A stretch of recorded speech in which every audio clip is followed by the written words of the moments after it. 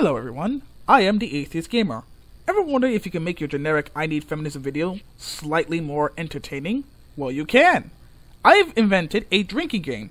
I call it I Need Feminism, the drinking game. Here's how it works. You notice that feminists will repeat the exact same thing in every I Need Feminism video, so I made a list of these repeats. Here's the list. People don't understand what feminism is, using the dictionary to justify feminism, or just saying that feminism means equality. The wage gap argument, the 1 in 5 myth, or anything that's basically about how women are raped more than men, by at least double or more the amount. Men not being emotional enough. Not enough women in certain areas. Women being catcalled in the streets. Female objectification. Not understanding feminism. Bonus points if he or she thinks feminism is a legit movement, or anyone wearing a feminist shirt is basically wanting women to be nothing more than mere slaves. Needing feminism to do mundane everyday activities, such as liking something or walking down the street. Bringing up third world problems that feminists won't do shit about. Dress codes. Women not being represented well enough in movies, video games, and etc. Needing a female president because she's a female. Using generic background music that is only good for elevator music. Insults. People asking what she was wearing as an excuse for the rapist. People don't understand consent. Never question the victim's actions, aka never the victim's fault, even if she's lying. Saying what feminism is not, and men can be feminists too. Now I'm going to respond to this girl right here. And I'm not going to bother to refute points that I already made in many of my videos, so I'm just going to leave a few links so that way we can save ourselves the trouble. Now, let's play the drinking game. And if you don't drink beer, then that's okay. You can get a glass of milk or juice. Hey everyone, and as you can tell by the title of this video, Generic background music. We're already off to a great start. It's going to be about feminism. And yes, that is a Christmas box because I don't have any other box to put that stuff in. I can't find anything. I'm sorry for my hair. It looks so bad. If you are not a feminist, you might as well just exit out of this video unless you want to stay and learn a thing or two. And warning, there will be a lot of sass in this video. Oh fuck, trigger warnings, I forgot about that one. Just, take a beer for that one as well.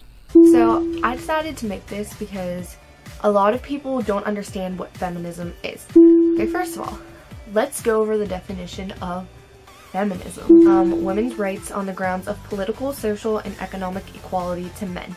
That means that a feminist supports both women and men to have equal rights. I said it once before and I'll say it again.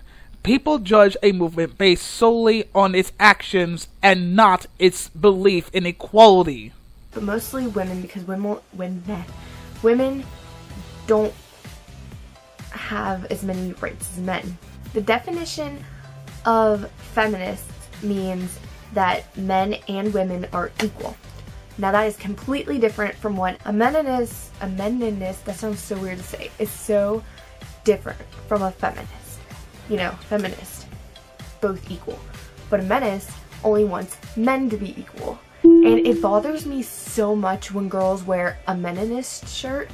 Like, do what you want, I don't care.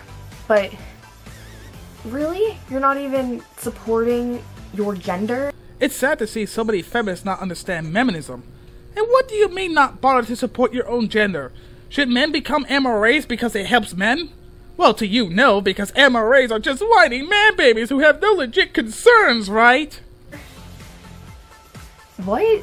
Because meninist is basically making fun. I'm sorry if I'm saying this word wrong, because honestly, I don't know how to say it, even though this is a video about feminism. I know I should. Leave your comments, I don't care. That's another thing. I know there's mostly going to be a hate on this video because everyone has their own opinions. I have my opinion. This is a video about my opinion of feminism. Well, your opinion sucks ass and it needs to be criticized. And leave your comments, I don't care if they're hate, they don't bother me. But a menace is completely different from a feminist. They basically make fun of the idea of a feminist by using stereotypical things women should do, like stay in the kitchen and cook. Like, do you tell Gordon Ramsay that? Because he's one of the best chefs, and he's in the kitchen. Holy fuck, is this wrong? Feminists act this way in order to show hypocrisy of feminism. That is why they're acting this way, because feminists say things like kill all men is just a joke, but do it the other way around and it's sexism and hatred of women. Feminists like yourself won't even admit that you're being misandrous when you belittle problems that men face. And he's a guy. Also, women can't do this or that, that just makes me furious. When people say women aren't athletes, yes they are. Gabby Douglas, Serena Williams, Athena Gibson, Candace Parker, Alex Morgan, you could go on. There's a lot of female athletes. But men are suited better for sports and work due to their body. This is not sexism, this is the truth. If you pit a female fighter against a male fighter, chances are the male fighter is going to win due to their natural upper body strength. So no matter how some women try, they can never be faster than the world's fastest man or stronger than the world's strongest man. It's not to say that women cannot play sports, it's just that if women were to play against men, they will have an unfair handicap. And they're good. Also, we need feminism because guys can't cry without being told stop acting like a girl. What's that supposed to mean? Everybody cries. It's a natural thing. You don't tell babies that, and babies cry all the time. And don't try to fight with me how this is different, because babies are boys and girls, female, male. Both. They both cry. It's a thing. The fuck? It's not the same. Babies cry because they have no other method to get the attention of parents. They can't speak words, or if they could, it would not be normal words. At most, it would be simple gibberish. When adults cry, they cry due to events like having a family member die, or if they see a very sad moment in a movie. But even then, it is important to know why they are crying. If they cry over something stupid like their favorite team lost, they are acting like big babies. And the longer you cry, the more of a child you seem.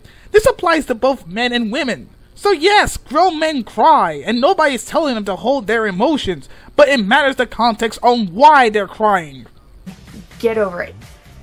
You're not acting like a woman, or a girl, or a teenage girl, or something you want to label that as basically being weak. Because women aren't weak, no matter how much you think we are. Also, the B word, I don't really want to say because I don't like saying it. Whenever a woman is attacking or stating her opinion or doing something that somebody else doesn't necessarily like, she is called a B word. And if a guy is called that, that means he's weak. Oh, the horror of words! Why? Why do you have to label that? I came into this so unprepared when I was gonna say. I'm just ranting, I'm sorry. This is just so sexist. It's the worst thing a man can do is be weak, but the worst thing a woman can do is be strong. Holy fuck, is this wrong? Why can't women be like, just like men? Like, what is the big deal? So what if we're stronger than you or better than you? You guys have been doing it for years. Why can't we have a turn? Oh yeah, men have problems about strong, independent women. It's not like two women are trying to run for president. Oh wait! I don't know. Both women and men need feminism. Your examples on why we need feminism pretty much says otherwise. Because of the examples I just said. A man can't cry without being called a wimp or girl. And women can't enjoy 5 seconds of glory without being pushed down. Also, another thing, rape, oh my gosh, no means no, no, no, no, no, no, no, no, no, no, no, no, no, no. Please, never do that again in your fucking life. Okay, is that through your brains? Because no means no. Yes means yes. That's all you need to know. And doing anything like pushing away, saying no, saying it verbally, doing things that mean no means no. That does not mean have fun, yes, no. Especially if she's like, he or she is passed out. Oh, I'm sure you can prevent rape by saying swiper no swiping enough time to those who don't really care. Go on now. That sociopath will learn not to rape even though he doesn't care what consent is. I'm just saying she because this mostly happens to women. I'm sorry, but that is just one big lie. When it comes to forced penetration, men are just as raped as women. However, thanks to feminism, forced to penetrate doesn't count as rape. For more information, I suggest watching Teal Deer's videos. That's what happens. Men too, but mostly women. And I just... No means no. No matter what you're wearing does not mean you're asking for it. If you're walking down the street butt naked, that does not mean you're asking for it. That means you're walking down the street butt naked because you want to. That doesn't mean you're asking for it. Nothing means you're asking for it unless you give a yes. A understandably clear yes. And it is never, ever the victim's fault. Ever.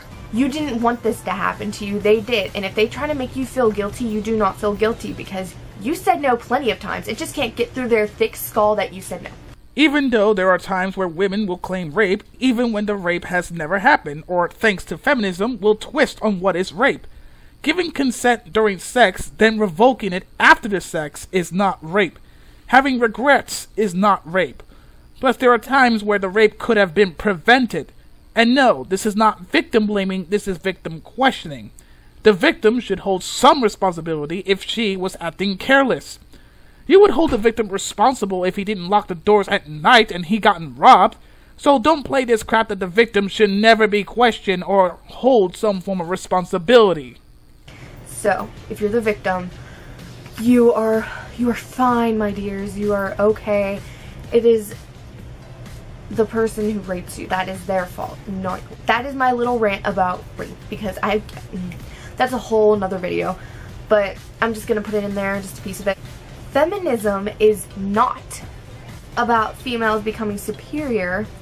The hatred of men, menists out there, meninists, I cannot say that word. I don't care about that word, so I can't say it. Exclusive of any sexes or genders, exclusive feminism is not feminism. Equality is feminism. Wrong. Egalitarianism is equality. Feminism in action is not. It's about how women are not getting enough respect in the first world, while at the same time ignoring any form of legit problems men face. Any forms of criticism towards feminism will be ignored and be labeled as hate speech. It is not raising women above men. It's making them equal. It might seem like it because women basically don't have anything men have. They have a few things, but not as many as men. You mean like on how men need to go to war and not women? Or men face about 63% more prison time of women for the exact same crime? Or the amount of bias against men when it comes to divorce courts and child custody battles? Oh, you poor women who have to deal with catcalling, mean words on the internet. Oh my gosh, dress codes. Dress codes in school. You're telling me that girls can't wear shorts because it's hot outside? But guys can wear like tank tops that are less than 2 fingers apart. Like, God forbid I have shoulders that anybody knows about shoulders. What is so bad about your shoulders? I doubt that your school is restrictive, but here's a question. What's wrong with a t-shirt?